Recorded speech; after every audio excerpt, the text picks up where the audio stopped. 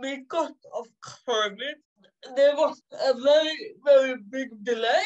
All my PhD got delayed, and it wasn't the ideal situation for me.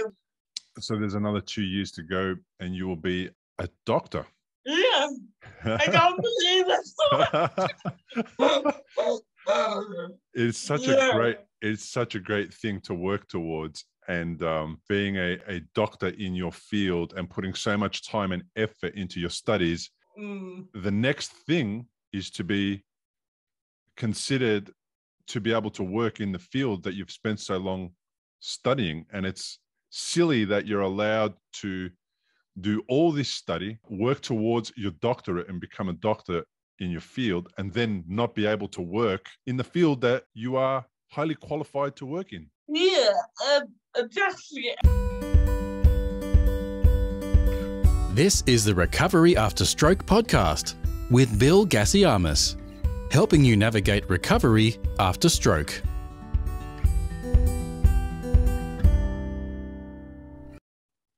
Hello and welcome to episode 201 of the Recovery After Stroke podcast.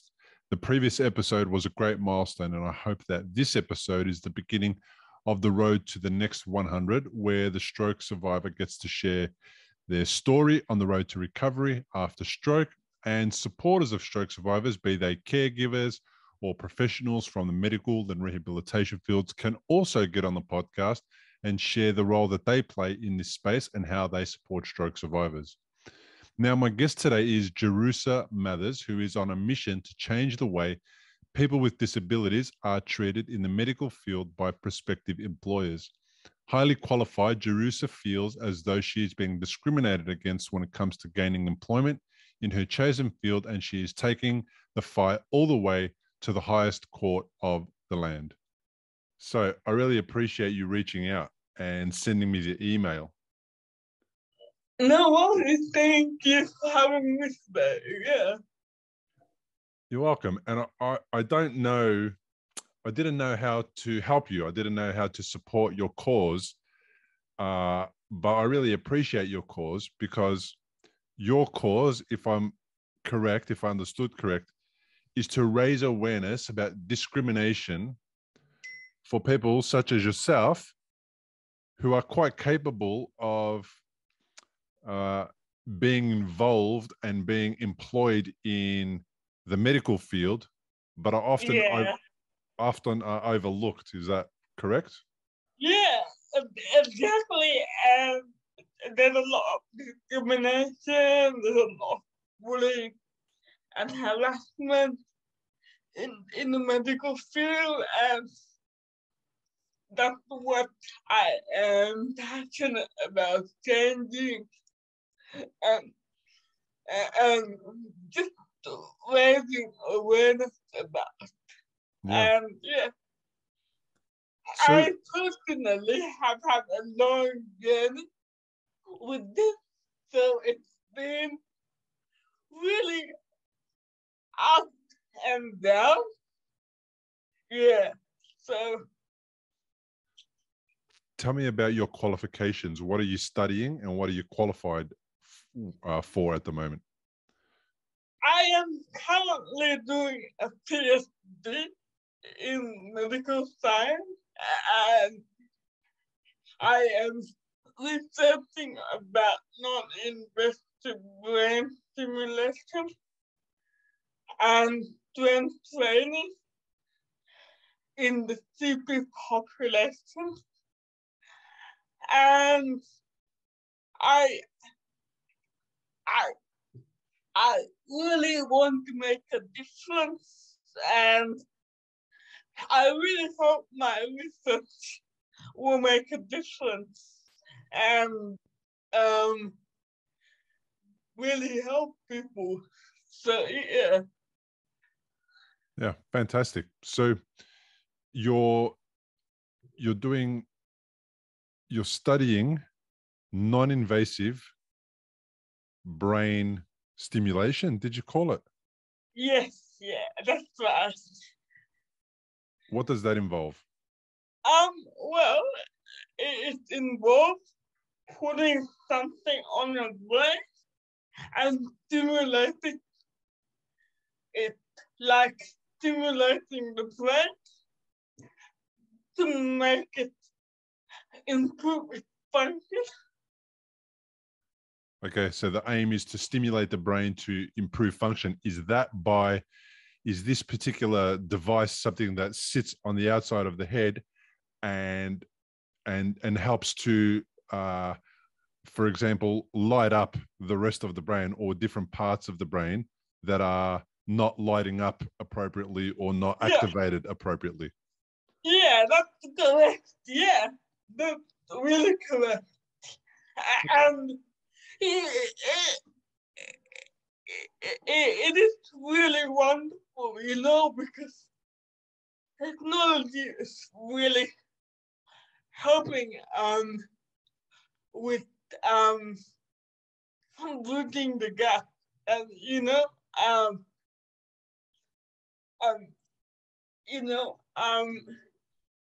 this particular technology is really good. Like, it's really cool, and it will make a difference in people's lives. Yeah, fantastic. Yeah. So tell me about your situation and the condition that you live with. What is the thing that you live with every day? I have cerebral palsy, which means sometimes I speak differently and I move a little bit differently, but apart from that, I am very independent and very capable. Yeah. So is cerebral palsy something that you were born with? Was it as a result of your delivery during birth? Yeah. It was something that I was born with.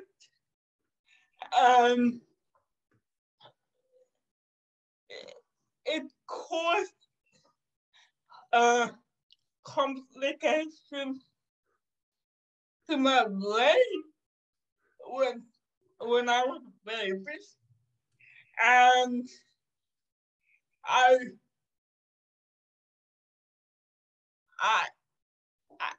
I don't really know what happened, but my mom told me that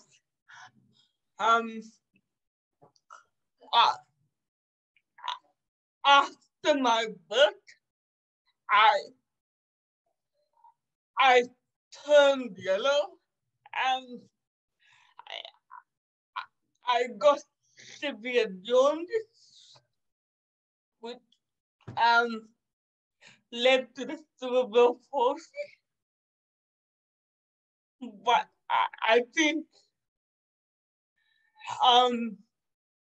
when I was a little girl, the doctor said I would never walk or talk, but I proved them wrong. I did it. So, yeah. Yeah, I love it. So cerebral palsy, according to a Google search, as soon as I do a Google search, according to the CDC in America, says that cerebral palsy is a group of disorders that affects a person's ability to move and maintain balance and posture. Cerebral palsy is the most common motor disability in childhood. Cerebral means to have to do with the brain. Palsy means weakness or problems using the muscles. Yeah, that's correct. Now, I imagine that people that don't understand cerebral palsy make the assumption that you also have an intellectual disability. Not really. I don't have an intellectual disability. Like, I am very intelligent, and I really like to push myself and really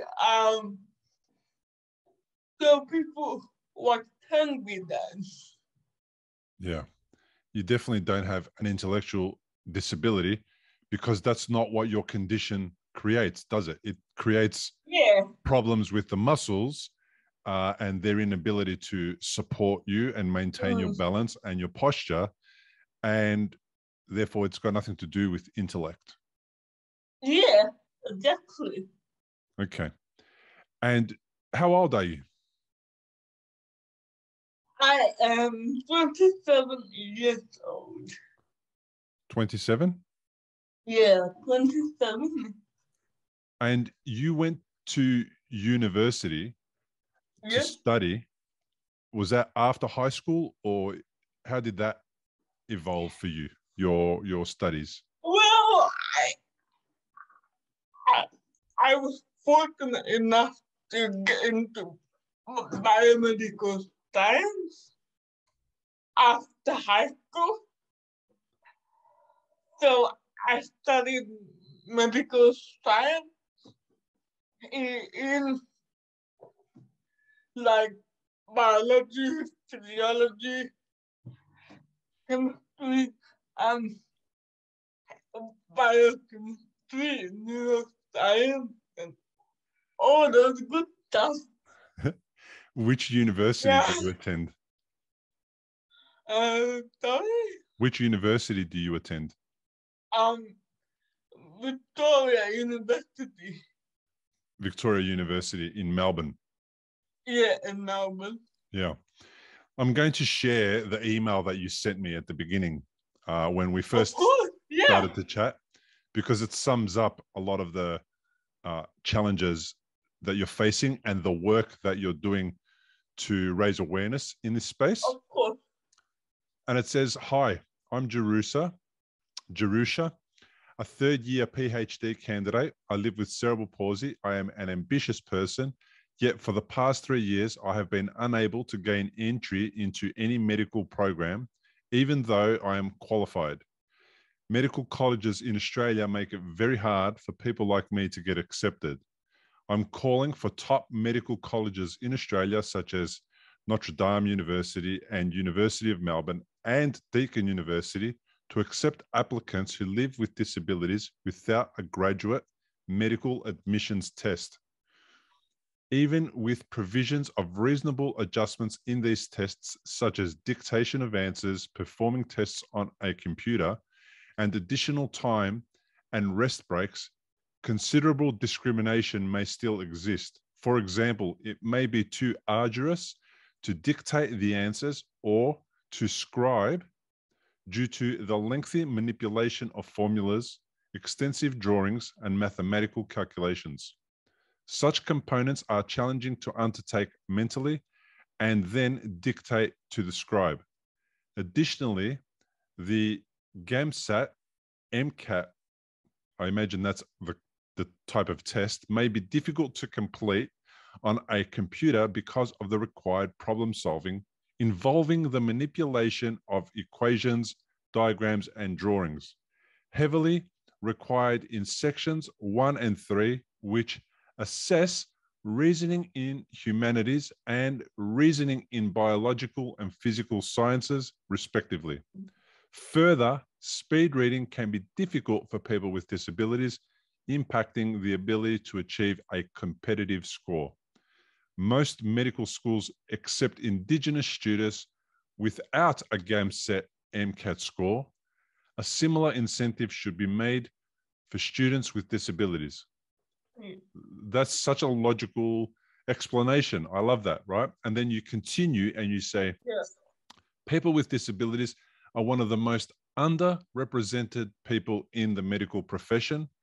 To build a representative medical workforce, colleges must do better and establish supportive policies to prospective students. Currently, the application process for medical colleges is quite discriminatory against students with disabilities. Instead of heavily relying on standardized tests, medical schools should take a more holistic approach and find alternative ways to assess an applicant's merit. Even at the interview stage, research has found that medical students with visible disabilities face discrimination and are not seen as capable of the medical profession. There are many specialties a doctor with a disability can successfully practice, including radiology, dermatology, general practice, psychiatry, pathology, pediatrics, and rehabilitation medicine, and some supportive and assistive technology can bridge the gaps to help them work independently in a clinical environment. Integrating people with disabilities into the medical workforce will be transformational in reversing the negative attitudes society holds about us. Representation is so important, and medical colleges have the opportunity to make a real impactful change here. And then you have a petition, and you ask for me to sign the petition. It's a link that I will share, but it's perfectly well iterated, and the challenges that you're facing are very legitimate concerns, and they're very legitimate concerns that you have. And I think you're speaking for a lot of people when you're taking on this level of discrimination. Yeah, it is very challenging. It's been a challenging journey. It's been a very hard journey, but yeah, it's been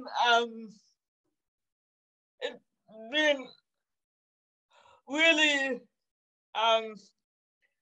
transformational.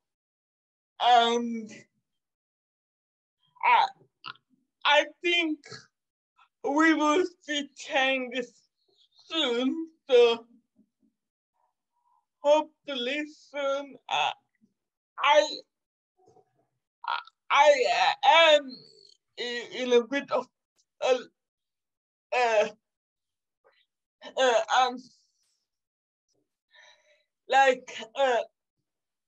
legal battle with the medical schools. You're in a legal battle. Yeah. Okay. And is that ongoing legal battle about your particular case, or is it just to change a law, or is it to pass a law? What's the situation with that? Well, it is about my case, but hopefully it will bring change systemically as well. Hopefully we will see change across a variety of different medical schools, and hopefully this legal battle will finally bring the result that we want. So, how long have you been on this legal journey?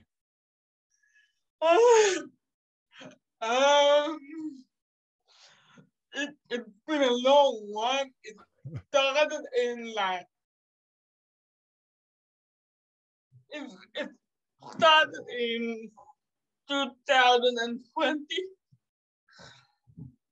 So okay, it's a bit of a long one, but yeah, I think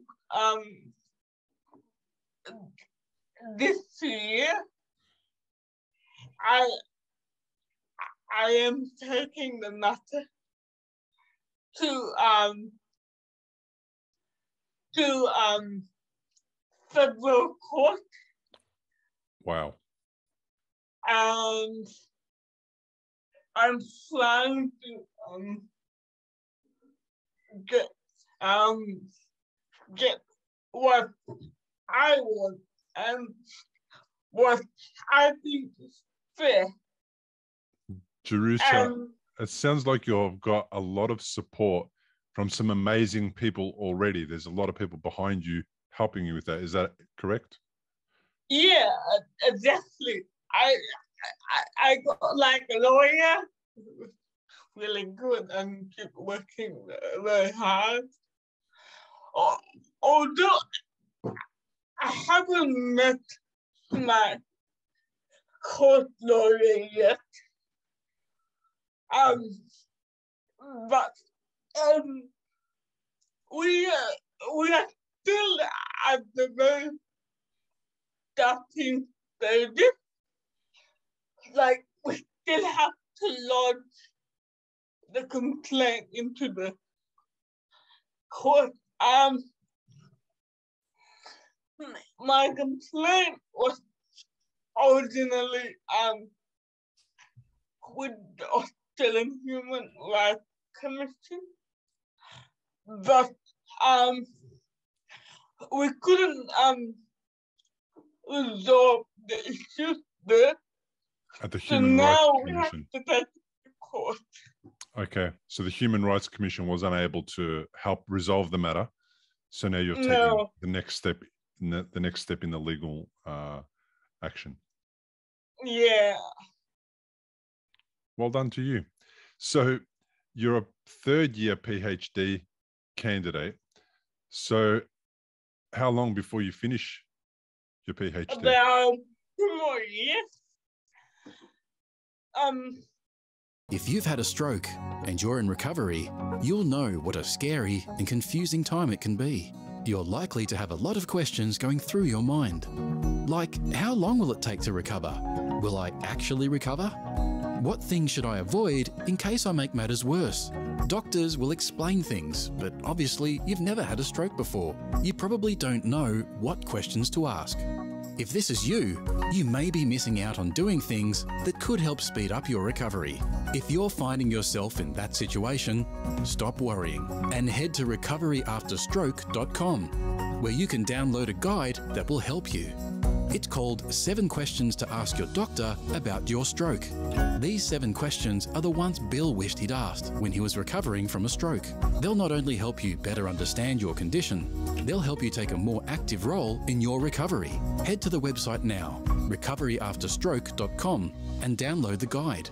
It's free.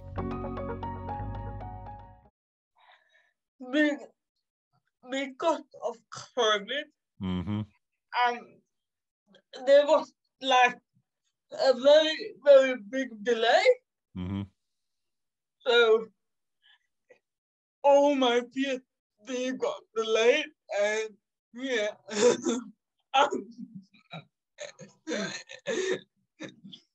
It wasn't the ideal situation for me, but yeah, I just managed to, Yeah. somehow scramble through. So there's another 2 years to go, and you will be a doctor. Yeah, I can't believe it.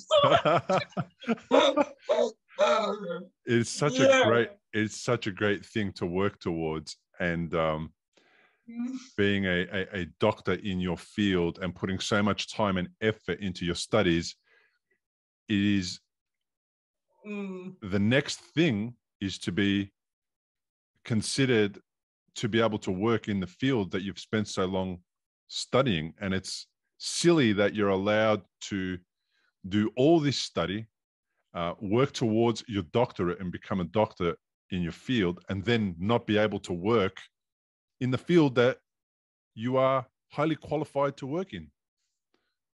Yeah, exactly. I think that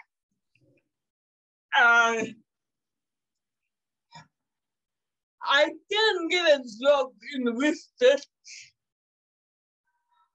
but not in medicine, because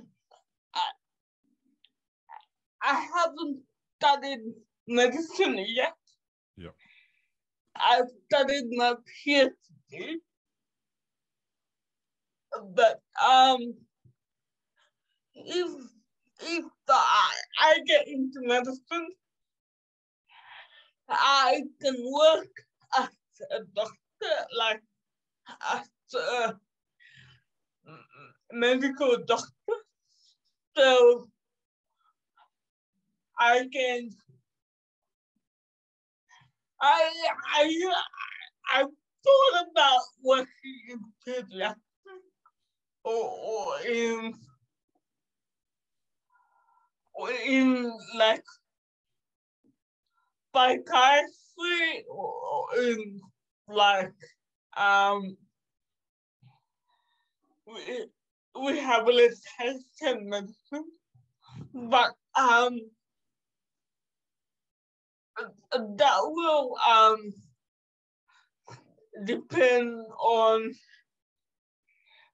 the court case and how it goes, because I know it sounds ridiculous, but yeah, Which part sounds ridiculous?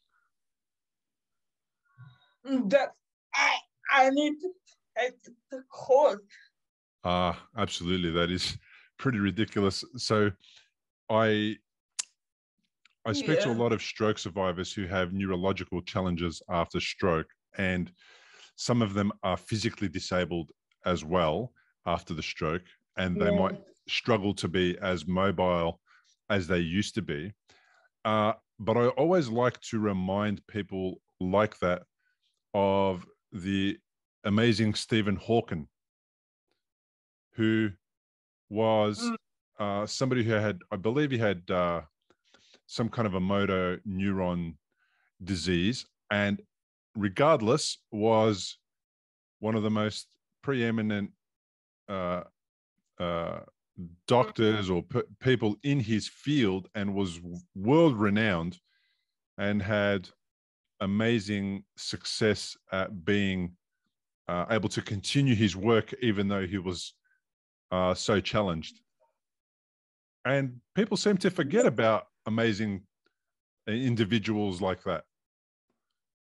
Yeah, exactly. And I think that there are so many wonderful scientists that have so much superpowers and capabilities. And yeah, they have a lot of strength and but we all go through challenges, no matter the person. We all go through challenges. Yeah, it's all about your mindset and how you live your life and how you treat others and show kindness and yeah, so. Yep, I agree. You seem to have made quite an impact already on your mission. You've got quite a bit of coverage in the news. You've got an interview that was done on ABC in Australia. You have quite a lot of articles out on your story, and there seems to be some support there. One of the things I just saw when I was searching your name was that, as well as a budding neuroscientist, you're also a poet. Yeah, I love writing poetry, and I love writing in general. So I started writing poetry when I was a young girl in primary school, and I just like writing, like think about love, think about grief, pain, healing,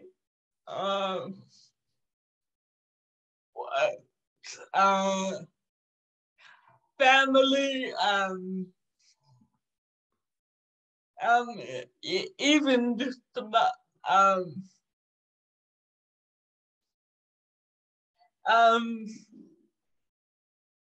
motivation and Yeah. yeah. Fantastic.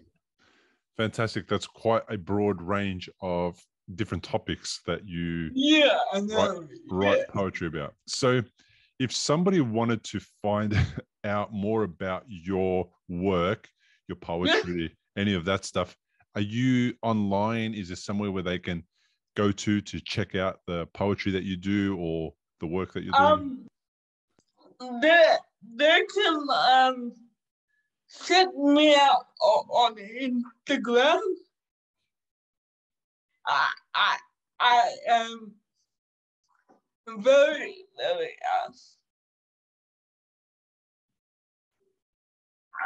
active on Instagram. Mm-hmm. So that they can check me out there and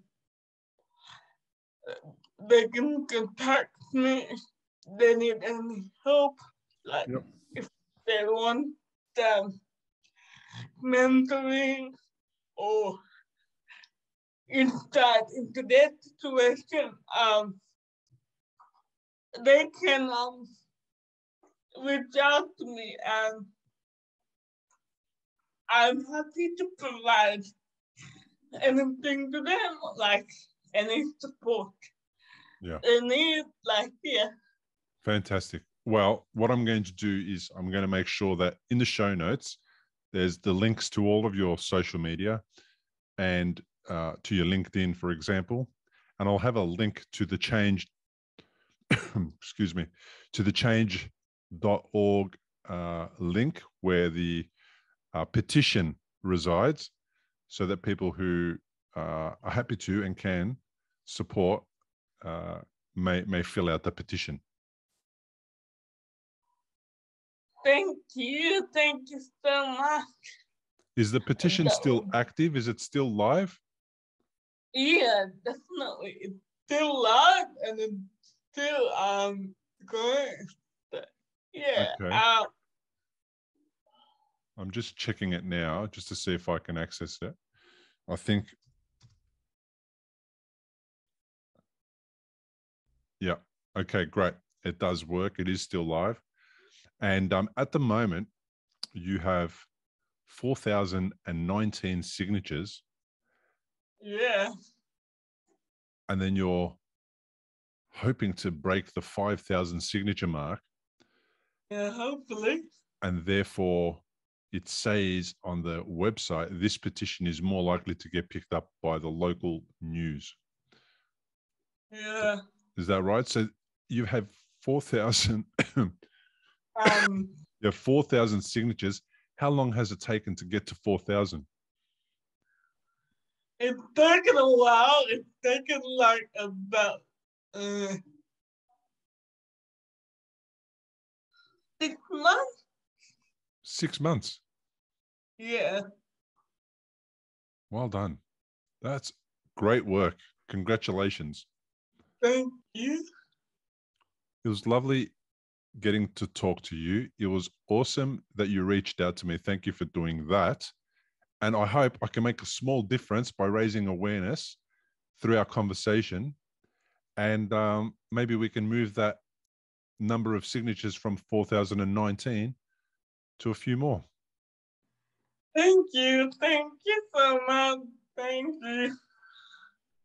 Well, thanks so much for joining us on today's episode. Please comment, like, share, and leave the show a 5-star review. Every interaction with the Recovery After Stroke podcast makes a massive difference to the way that the show gets treated by the algorithms on Google and all the other search engines. So any interaction would be really useful and helpful so that other people can easily find the podcast and make it possible for them to potentially connect with people that they feel at least understand them and hopefully make their life in recovery after a stroke a little better.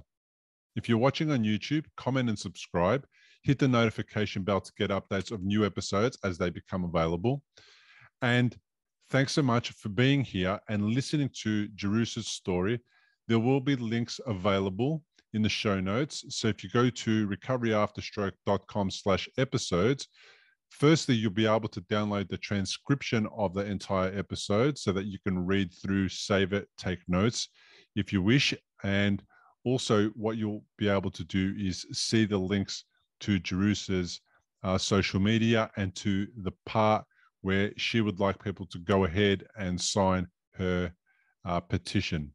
So thanks so much for being here. I look forward to seeing you on the next episode. Importantly, we present many podcasts designed to give you an insight and understanding into the experiences of other individuals. Opinions and treatment protocols discussed during any podcast are the individual's own experience, and we do not necessarily share the same opinion, nor do we recommend any treatment protocol discussed. All content on this website and any linked blog, podcast, or video material controlled this website or content is created and produced for informational purposes only and is largely based on the personal experience of Bill Gassiamis. The content is intended to complement your medical treatment and support healing. It is not intended to be a substitute for professional medical advice and should not be relied on as health advice. The information is general and may not be suitable for your personal injuries, circumstances, or health objectives. Do not use our content as a standalone resource to diagnose, treat, cure, or prevent any disease for therapeutic purposes or as a substitute for the advice of a health professional. Never delay seeking advice or disregard the advice of a medical professional, your doctor, or your rehabilitation program based on our content. If you have any questions or concerns about your health or medical condition, please seek guidance from a doctor or other medical professional. If you are experiencing a health emergency or think you might be, call 000 if in Australia, or your local emergency number immediately for emergency assistance, or go to the nearest hospital emergency department. Medical information changes constantly. While we aim to provide current, quality information in our content, we do not provide any guarantees and assume no legal liability or responsibility for the accuracy, currency, or completeness of the content. If you choose to rely on any information within our content, you do so solely at your own risk. We are careful with links we provide. However, third-party links from our website are followed at your own risk, and we are not responsible for any information you find there.